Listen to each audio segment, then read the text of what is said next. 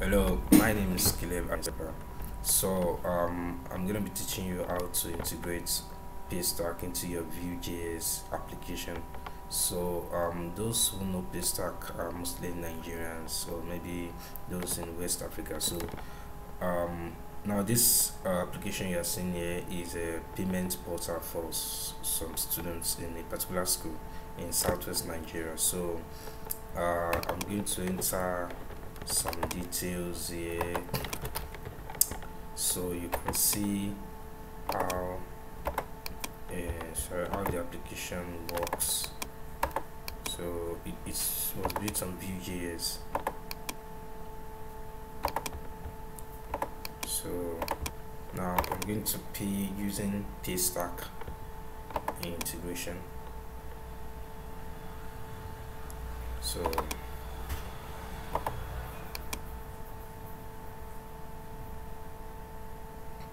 now it was Paystack that made it possible for me.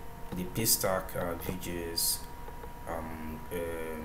wrapper that made it possible for me to be able to pay online. There are so many ways you can integrate Paystack into your application, but there's something a custom listing that has already been written for Vue.js application, so it just makes it easy. And so if I enter my card details and everything, and I just click pay, it will go.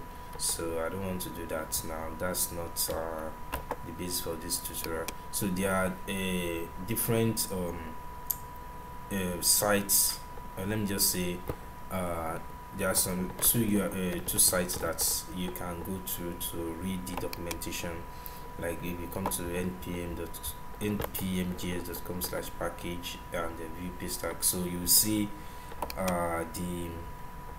the steps to doing it, but I prefer to use this one by Ayomide Dosumo.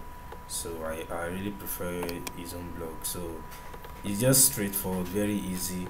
So I'm going to just lead you through how to do it, and you'll see it's very simple to use.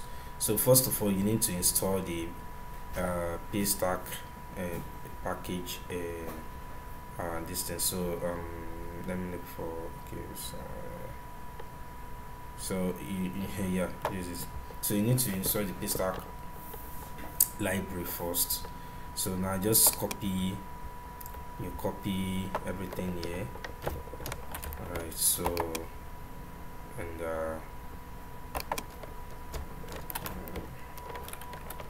you just open your command prompt. Alright, so let me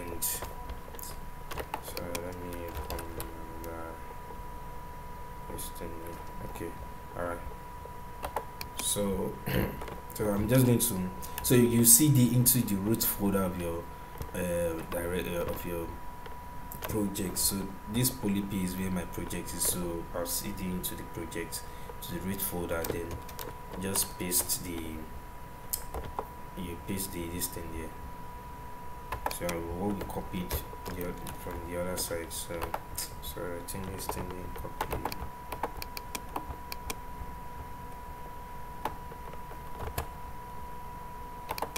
So I just paste and click enter, but I already installed Vue Paystack, so I don't need to do any other installation again. So I'm going to cancel it now. I'll tell you the reason why I'm canceling it now.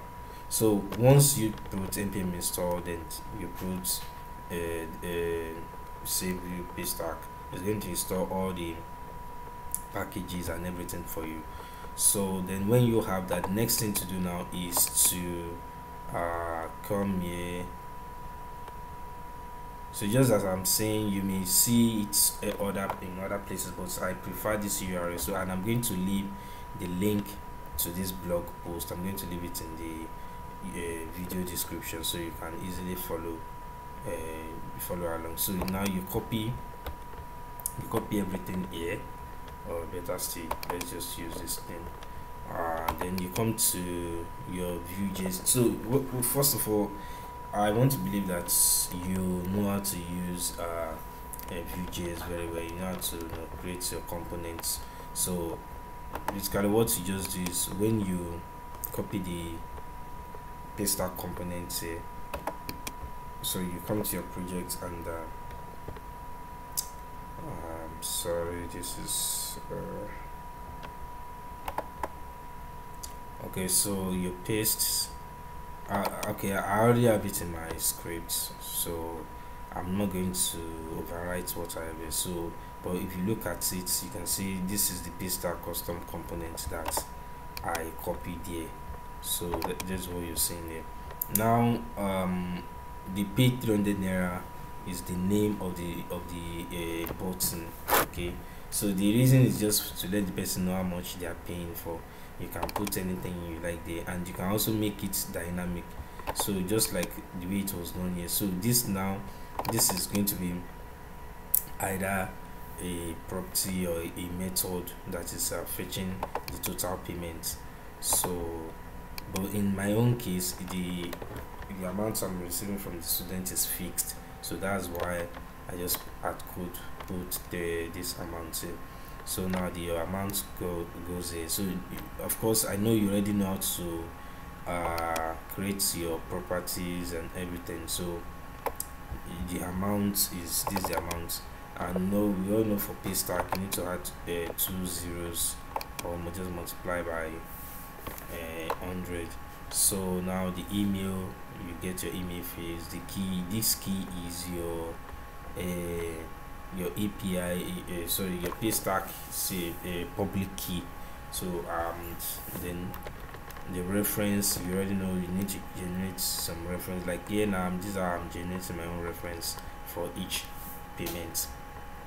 Now in my own case, I'm using is a sub account, so I'm going to explain that to you, how to use a sub account. A sub account works like, you send in some money to a particular account and you want it to be split into another account. Maybe for example, you are helping a client to process a payment, or they are paying for a particular service, so a certain percentage comes to you as agreed by between you and the client. So instead of the money going to the client and the client later giving your own share, so you can just settle everything out with a sub account. So this tutorial is not going to be teaching you how to create a sub account or open Paystack, but it's believed that you already done all that. So now, so this is just basically how to integrate. So once you put this Paystack, just look for somewhere below your form or anywhere that you want this button to show, and it's going to show. So there are some necessary things. Okay, now the the callback and no, sorry, no, this is not where. Okay, yeah, this is. So the callback and the close, these are very, very important. So for a callback, when the payment is successful, it needs to go to somewhere, so you can do whatever you want to do here where it goes. So, and this is just basically the code here. There's a place where the code is on the blog. So